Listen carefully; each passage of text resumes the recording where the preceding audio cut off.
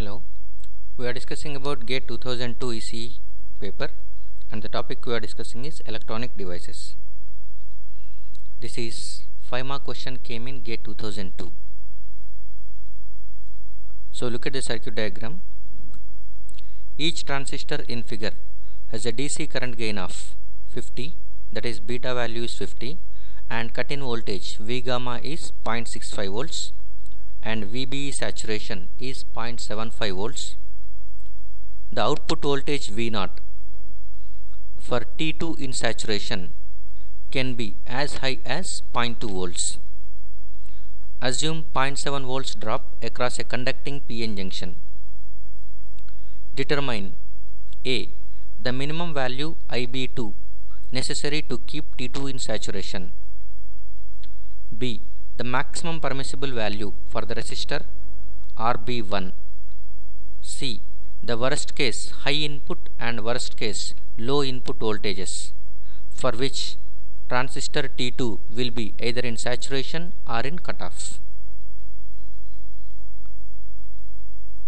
Since it is a 5-mark question, there will be no options for this one, and we will see how to solve these problems. First one, the minimum value IB2 necessary to keep T2 in saturation.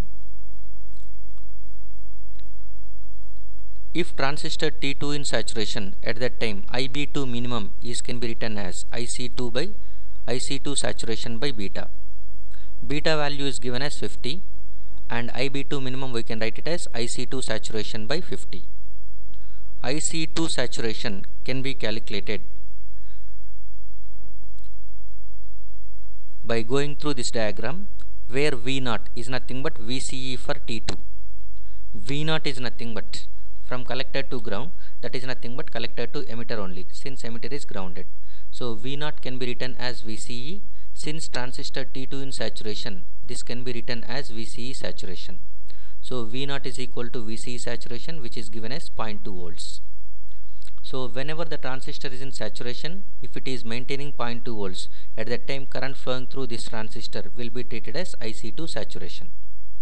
So IC2 saturation can be written as VCC minus VCE saturation by RC2, because the same current which is flowing in this resistor, that also flows through the collector of T2 transistor. So IC2 can be calculated using this resistor. So VCC minus VCE2 saturation by RC2. VCC is 5 volts, VCE saturation is 0.2, and RC2 is 1 kilo ohm. So IC2 saturation is 4.8 milliamperes. Now we know the value of IC2 saturation. We can calculate IB minimum by using IC2 saturation by 50. So IB2 minimum is equal to IC2 saturation by beta, which is nothing but 4.8 milliamperes by 50. So you can write it as multiply and divide with 2, 9.6 milliamperes by 100. So that is equal to IB2 minimum is 96 microamperes. If the current flowing through T2 transistor base is 96 microamperes or greater than that one, by that time definitely T2 will be in saturation. Second one, the maximum permissible value for the resistance RB1. RB1 is nothing but the resistor connected base of T1 transistor. So this is RB1 value. We are going to calculate this value. Assume that the voltage across base 1 of T1, base of T1 is nothing but VB1. VB1 is going to be calculated to be equal to 2.1 volts. Maximum permissible value for the resistance RB1 to keep the transistor in saturation, transistor T2 in saturation. So that whenever T2 in saturation, at that time current flows, IB2 flows, that is nothing but diode will be under forward bias, and the current flows through this collector base junction.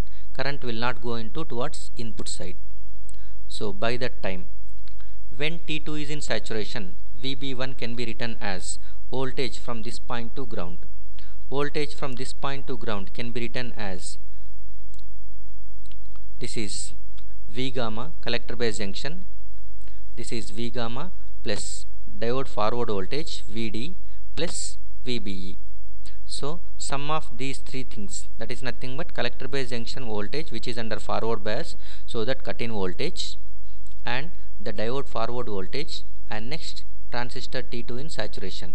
So V gamma of T1 plus Vd of diode D1 and Vb saturation of transistor T2.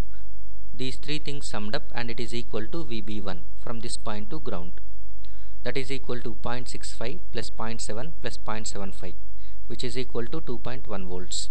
So voltage across base of T1 transistor is at 2.1 volts, and RB1, it is connected one side with one end with 5 volts, the other end with 2.1 volts. Now if we know current flowing through IRB1, current flowing through RB1, at that time we can calculate the RB1 value. So IRB1, current flowing through RB1 resistor, is equal to IB, the same current which is flowing through this diode, so that it is treated as IB2 plus I1. I1 is nothing but current flowing through this 15 kilo ohm resistor. IRB1 minimum, the minimum current flowing through this one, is nothing but I1 plus IB2 minimum. I1 plus IB2 minimum. I1 can be written as VBE saturation minus of minus 2 volts divided by 15 kilo ohms. So current flowing through this resistor is nothing but VBE saturation minus of minus 2 volts, this is divided by 15 kilo ohms. So this is a current flowing through this 15 kilo ohm resistor, and current flowing through this one should be minimum is nothing but IB2 minimum. So both will be summed up, and that will be the minimum current flowing through RB1, so that is giving the maximum RB1 value. So IRB1 minimum is equal to 0.2 milliamperes, approximately equal to 96 microamperes plus 0.19 milliamperes, that is approximately equal to 0.2 milliamperes. And so that RB1 maximum can be written as VCC minus VB1 divided by I minimum, IRB minimum. So 5 minus 2.1 divided by 0.2 milliamperes, that is equal to 14.5 kilo ohms. The maximum permissible value of resistance is 14.5 kilo ohms. Next, we need to calculate worst case high input and worst case low input voltages for that transistor, either it may be in saturation or in cutoff condition. First we will see what is meant by worst case high input. Worst case high input means that is the minimum high voltage required at input such that the output will be under low condition. Since it is acting as inverter, it is actually a DTL gate, DTL NAND gate with single input. If the input is high, at that time output will be low. Since transistor T2 is in saturation, output will be treated as V0 is equal to VCE saturation, that will be treated as low value, that is low voltage. To get T2 in saturation, input must be high. So the worst case input high implies nothing but the minimum high voltage you must apply at input such that T2 will be in saturation, that is output will be low. We know that when T2 is in saturation, voltage across this point, that is base of T1, is V gamma plus Vd plus VBE2 minimum, which is equal to 2.1 volts. V gamma is nothing but collector base voltage, cut-in voltage, and diode forward voltage is 0.7 volts, and T2 saturation is nothing but VBE saturation, that is 0.75. Total is 2.1 volts. So base of T1 is 2.1 volts. If V input is greater than or equal to 2.1 volts, by that time base emitter junction gets reverse bias and collector base junction gets forward bias. If the input voltage, now look at this one, voltage across this point is 2.1 volts. If you are applying more than 2.5 volts, this is NPN transistor. Since it is N, this is P. So that base emitter junction, this is emitter is nothing but N type. So for N type, if you apply more than 2.1 volts, at that time emitter base junction gets reverse biased. Okay, by that time the collector base junction gets forward biased, so that current flows in this direction. Current never goes into this side. So So whenever collector base junction is forward bias, at that time diode becomes forward bias, which makes the transistor into on condition. So minimum input voltage you must apply, minimum high voltage you must apply is going to be equal to 2.1 volts, or it may be greater than that one, so that the emitter base junction is under reverse bias. If you apply less than this 2.1 volts, emitter base junction forward bias, output will be high condition. So that worst case high voltage at input is V in high is equal to 2.1 volts. So minimum input voltage to be applied to get output low is 2.1 volts, like this. Worst case low input, so input is low, that is nothing but output must be high voltage. So what must be the maximum signal you can apply at input so that output will be at high voltage? That will be treated as worst case low input. Worst case low input is nothing but maximum low voltage at input at which output is high, that is transistor T2 must be in cutoff. Already we have seen VB1 is equal to 2.1 volts, okay, and T1 transistor is going to be drawn separately, where emitter of T1 transistor, which is NPN, it is at V input and base is going to be at 2.1 volts, collector is at C1. So now if you want to get V0 high, at that time no current should be flown through this collector base, entire current should go through this base emitter.